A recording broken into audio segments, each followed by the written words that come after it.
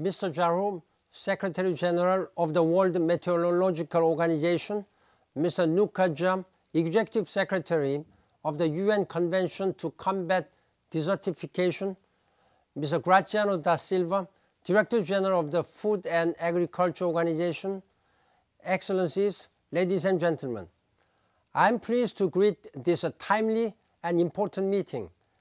As we speak, millions of people across the Sahel are enduring their third drought in under a decade. More than 10 million people face hunger due to poor harvest and high global food prices.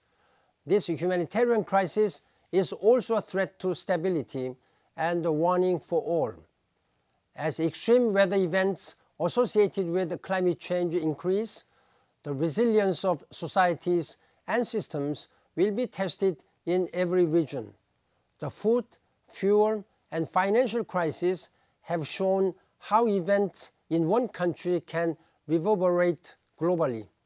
Nations need urgently to develop strategies for resilience, especially for the poor, who are always hit first and worst. Every aspect of natural resource management needs to take into account the impacts of a changing climate.